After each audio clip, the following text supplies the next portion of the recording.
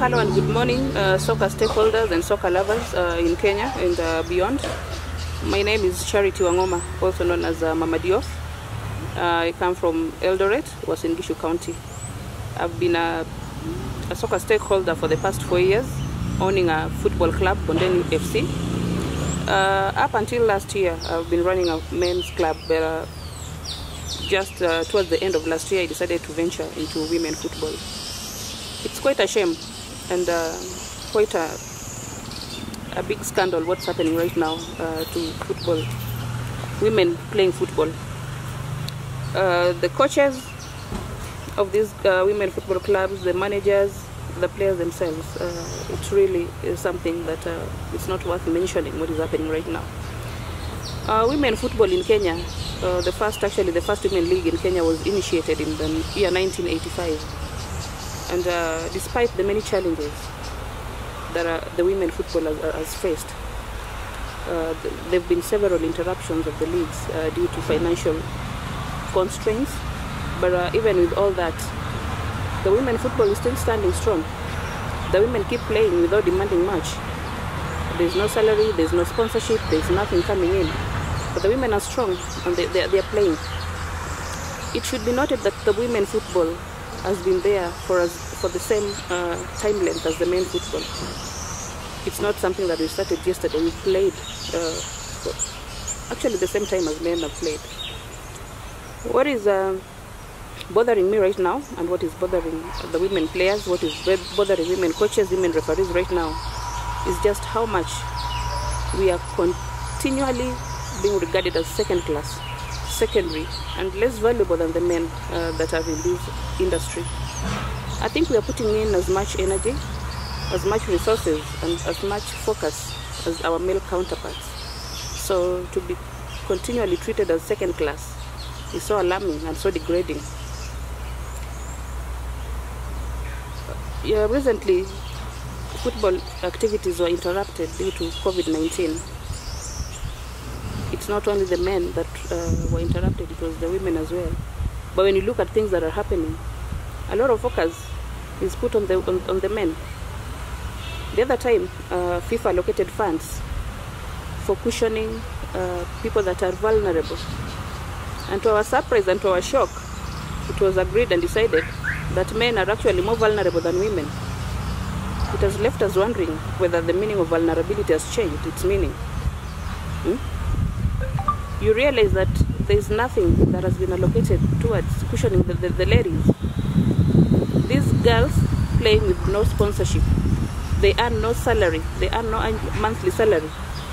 They are surviving on match allowances.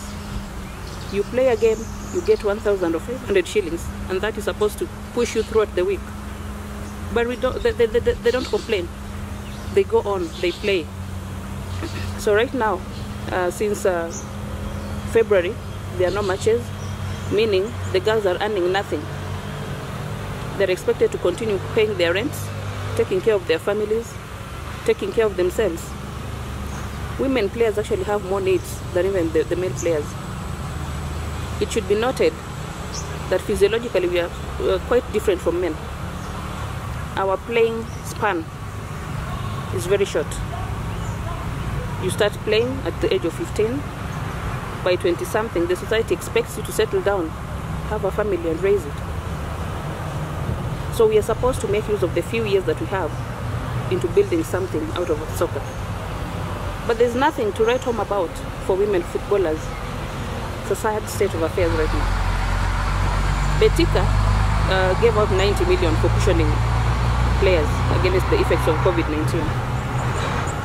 NSL players, KPL players benefited. What happened to women Premier League players? Nothing. And nobody's talking about it.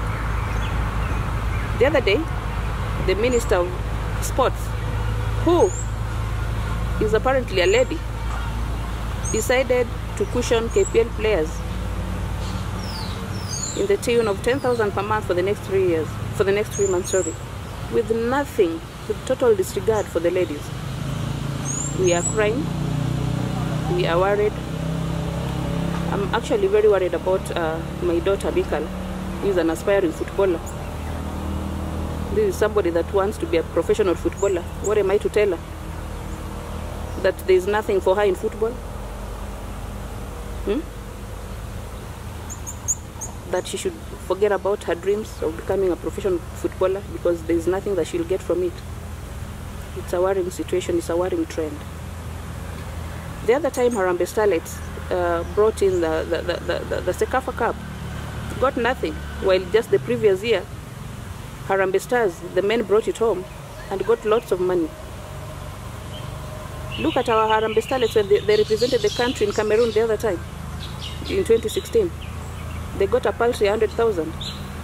The next year, the men did the same and got a whooping 1.6 million per player. Pay disparity, pay equity. This is one of the most disputed things in women football. You realize that the highest paid KPL player takes home around 200,000. What about the highest paid WPL player? 25,000. I've got a question to ask. Does our sports minister earn less than her male counterparts just because of her gender? Does she earn less because she's a woman? That's a question what's asking. In the last 4 years, we've had a deputy president of FKF who is a woman, Madam Doris Petro. Actually, when she was elected, the women clubs celebrated. They thought at long last we are getting something. But no. Madam Doris Petro, I've got a question for you.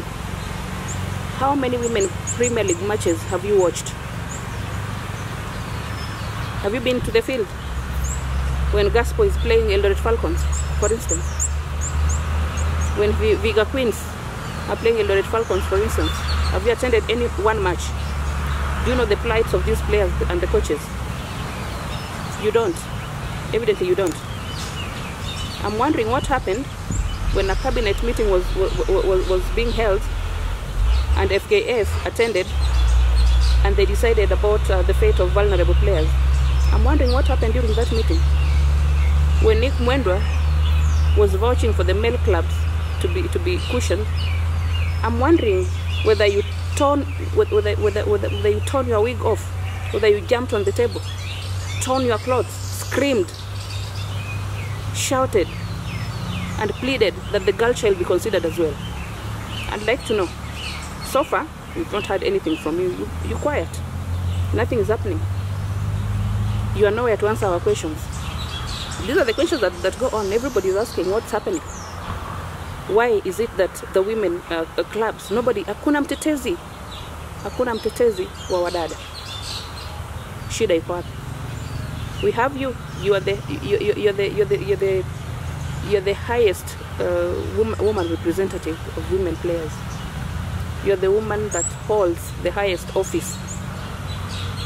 Some of us are aspiring women representatives in our various counties, but we are worried if this is the trend. What are we going to tell the players at the grassroots levels if there is no consideration at all for players at the Premier League level? Is there any hope for the women and the young girls that are playing at the grassroots? What are we supposed to tell them? That okay, just play on, but know that there's no future for you, there's no hope anyway.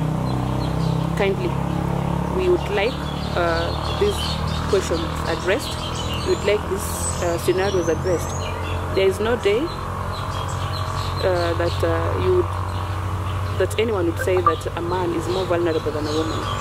If the meaning of vulnerability changed yesterday, then we would like to be enlightened about that. We'd like to be told about that.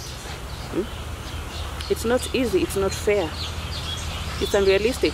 These girls live in their own houses, they pay their own rent.